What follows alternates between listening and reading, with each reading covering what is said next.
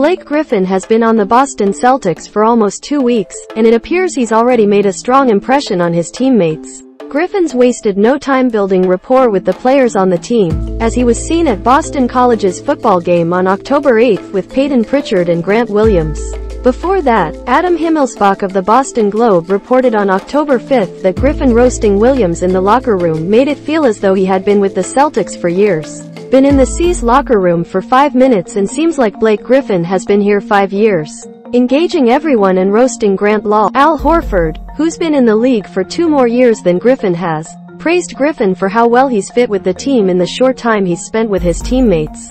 He's a great guy to have around, has a lot of perspective about the game, Horford told reporters. It's just been nice to have him around. He wants to be part of winning, he wants to do big things. He's fit right in quickly. He kind of fits in, and all of us looking to take this journey together. With the injuries to the Celtics frontcourt, Danilo Gallinari, Robert Williams III, Luke Kornet, Griffin gives the team some depth they needed to give the 36-year-old Horford rest this season. Griffin praised Celtics' intensity and maturity. Griffin made his preseason debut for the Celtics on October 7 against the Charlotte Hornets, where he put up 7 points, 9 rebounds, and 2 assists. After the game was over, Griffin caught up with Abby Chin of NBC Sports Boston, where he praised the Celtics for their approach to the game.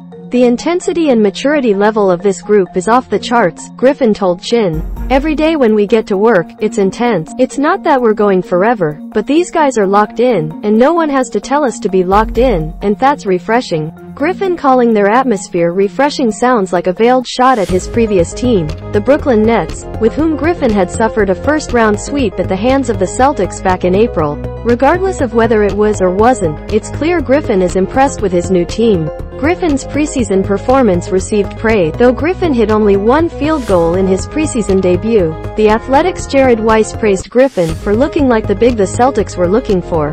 Boston needs another big who can screen, roll and make good reads.